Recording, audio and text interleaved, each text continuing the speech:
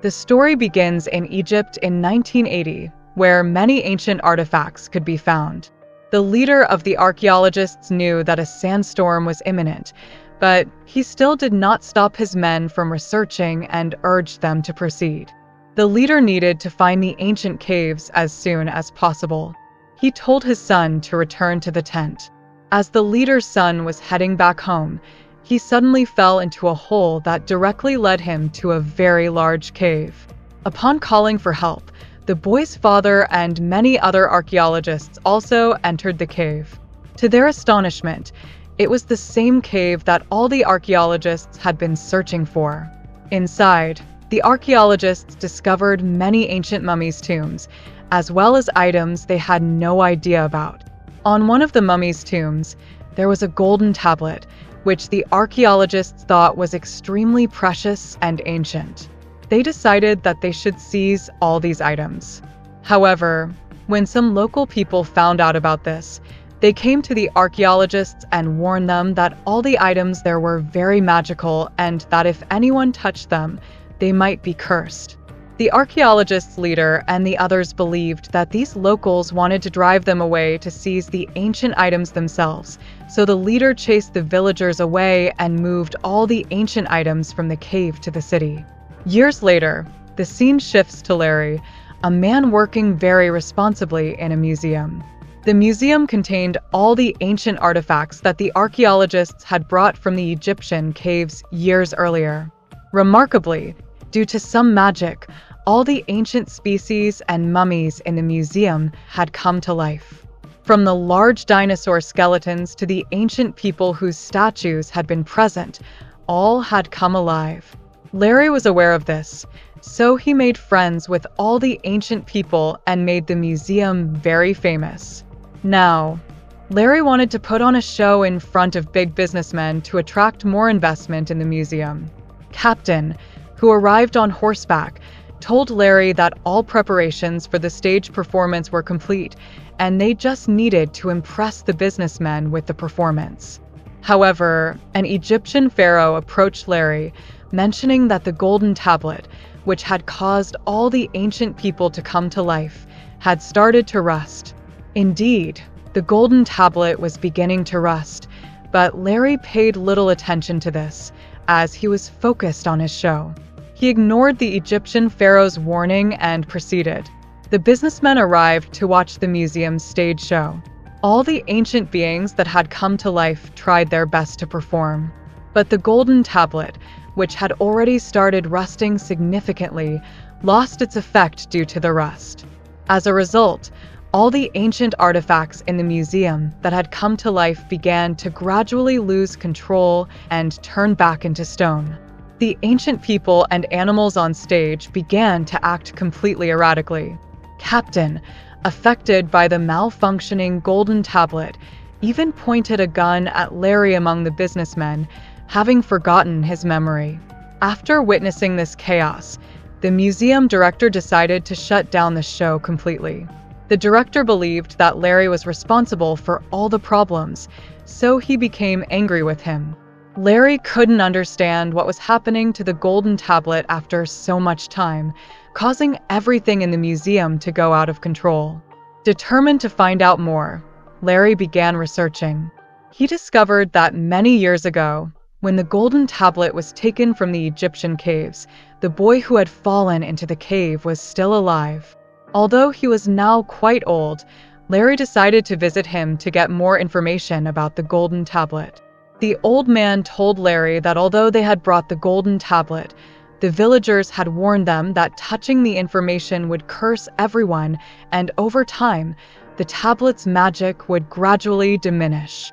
The old man informed Larry that if he wanted more information about the tablet, he would need to visit a major museum in England, where he could find extensive details about the golden tablet. Larry then approached the museum director, asking for permission to take the golden tablet to the museum in England, explaining that the chaos on stage was due to the tablet's malfunction. However, the museum director responded that due to the poor performance, Larry was being dismissed from his job. Larry argued that all the living exhibits in the museum were due to the golden tablet, and if it malfunctioned, everything would revert to statues, and the museum would be shut down. Larry insisted that if given permission, he could go to England because the English authorities wouldn't yet know he had been fired. After much consideration, the museum director granted permission. Consequently, along with the golden tablet, many ancient artifacts were moved to the museum in England. Larry quickly boarded a flight and arrived in England.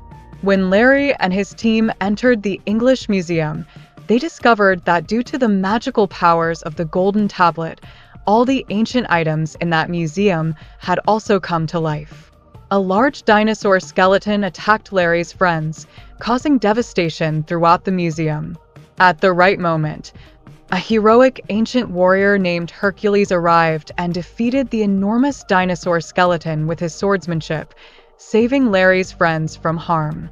Shortly afterward, they encountered giant snakes with multiple heads, which were aggressively trying to attack Larry's friends. Hercules, using his strength, began fighting the snakes again. This time, Larry and his friends also joined in. After enduring many difficulties, they finally managed to defeat the snakes. However, Larry knew he needed to fix the golden tablet quickly, or all the ancient artifacts in the museum would come to life and wreak havoc. Larry noticed that due to the rust on the golden tablet, the ancient beings that had come to life were gradually losing their memory. For example, Captain's hand had become as limp as a wax statue. If the golden tablet wasn't repaired, Larry's ancient friends would die. Larry also noticed that some of his team members were missing, so he sent his pet monkey to find them while he set out with the remaining companions to the Egyptian pharaoh's parents, who were likely near the underground mummy tomb. Meanwhile, two of Larry's team members found themselves in a place surrounded by flowing lava. The monkey quickly found them and managed to cool down the lava from another source, saving them just as they were about to perish. Larry, with the rest of his team, eventually reached the Egyptian pharaoh's parents. The pharaoh was overjoyed to see his parents after so many years. Larry explained to them how the golden tablet was deteriorating. The tablet was originally powered by moonlight, but now even that was not working. If the golden tablet continued to degrade, all the ancient beings brought to life by its magic would also perish. Therefore, they needed to find a way to repair the tablet as soon as possible. Suddenly, Hercules, the brave warrior, noticed that the golden tablet appeared to be a map leading to Hercules' royal palace. Showing his strength, Hercules took the golden tablet in his hands, determined to follow the map. And then, everyone began to chase after Hercules, hoping to get the golden tablet. However, Larry was caught by the museum guard, who locked him in a room with an ancient man before leaving. The ancient man's face was covered in a lot of hair, and Larry realized that this ancient man might be his ancestor. He needed to escape and get the golden tablet. Suddenly, Larry's duplicate ancient man banged his head against the door, causing it to open automatically. Larry quickly escaped from the room and headed to catch Hercules. Meanwhile, Hercules, while fleeing, ended up in a large show based on an ancient play where two actors and an actress were performing. As Hercules approached the stage, he saw the actress and thought she was his girlfriend. He went up to her and expressed his love. However, the actors informed him that this was not real. They were merely performing according to the script. Hercules was mistaken, and everyone present was shocked by his actions. At that moment, Larry and his remaining friends arrived at the scene to take the golden tablet from Hercules. Hercules, with the tablet in hand, had reached the top of the building, and Larry followed him. Larry explained that things were not as Hercules thought. Hercules believed that the golden tablet was a map leading to his lost palace, but the tablet had rusted so much that everything brought to life by it was turning into wax figures.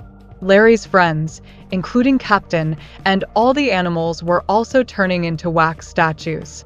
Even Hercules' nose was starting to melt. Larry then explains to Hercules that they are all wax figures brought to life by the tablet, and if the tablet is no longer available, they will all cease to exist. Hercules realizes that what he thought was his palace was destroyed many years ago, and he is now in the 21st century where no such palace exists. Understanding Larry's explanation, Hercules hands the golden tablet over to him. Larry quickly adjusts the markings on the tablet and places it under the moonlight. As the moonlight hits it, the tablet fully charges, and the rust on it disappears. With the tablet fixed, all the ancient figures that had turned into wax statues return to their normal state. Larry has successfully repaired the tablet and saved everyone. The ancient people in the England Museum decide that the tablet should remain there. Although Larry knows that leaving the tablet there means his friends in the museum will eventually perish, his other friends are content with the decision, saying that their happiness lies in others being happy. The Egyptian pharaoh, reunited with his parents, is very grateful. Larry leaves the golden tablet in the England Museum and returns home with all the other ancient figures. He spends the last moments with his ancient friends, knowing that soon morning will come and they will all turn into wax figures again. With the absence of the golden tablet, they will never awaken again. Captain talks to Larry one last time, saying that his heart is very pure and that he should always remain happy. Before turning into a wax figure, Captain tells Larry to smile, my boy. As the sun's rays touch the museum, all the ancient figures turn into wax statues. Larry then leaves his museum job as there is no longer a purpose to being there without his friends. And so, 3 years pass. One day, the museum director received a visit from the same plump lady who used to work at the England Museum. She was holding the golden tablet and handed it to the director, saying that Larry was not lying. It was indeed because of this golden tablet that the museum's exhibits had come to life. The director, eager to boost the museum's business, decided to place the tablet in his own museum. As a result, all the ancient artifacts in the museum came to life once again, and everyone was celebrating, causing the museum's business to reach new heights. Larry, watching from outside, realized that his friends had returned and went back into the museum. And so, our adventure-filled story comes to an end.